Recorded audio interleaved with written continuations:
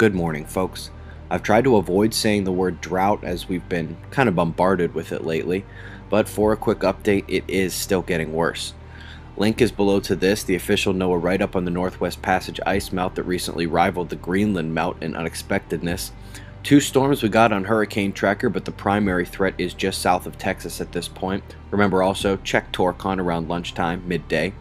We had a 6.6 strike Indonesia this morning, a 4.3 hit New Zealand yesterday, and 15 hours later we got another one this morning. Mexico was rocking with a 4.2 as well, and a 5.0 a bit further off on the Pacific Rise. We often get a big quake on the west coast subduction zone of the Americas when the Pacific Ridge lights up. We also had a 3.0 in Oklahoma, a volcano eruption in Indonesia, and a fire at the Tornes nuclear plant. They insist there is no public danger. Here we go with the solar wind. The orange spike is about as clear as we get. It is tough to tell if this is a glancing blow from a CME or the front-leading density spike to the coming coronal hole stream that we expect soon.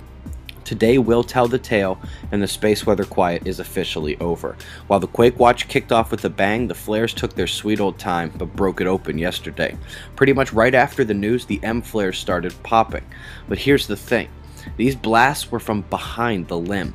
If GOES had a clear shot at them, they might have registered much higher. The M5 that we got may have been close to an X flare in reality. That spot has officially turned over the limb this morning. She is at least a Gamma class, much scarier than the little guy up front. We also had yet another eruption from this departing active region on the northwest. Its eruptions have been visual splendor, but not too much danger as she's pretty much turned the limb heading for the backside. These dark coronal holes on the south are the ones mentioned earlier that we expect to hit us soon. Few plasma filaments surrounding them. And up here near the equator on the left, the dark area turning in is our everlasting pyramid, snowman, big bird coronal hole that will not go away, coming in for another pass right about the time the August 23rd watches get going. Go figure.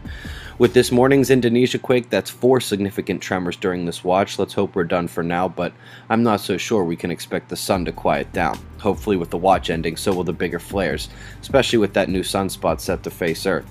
That's the news, folks. Eyes open. Be safe.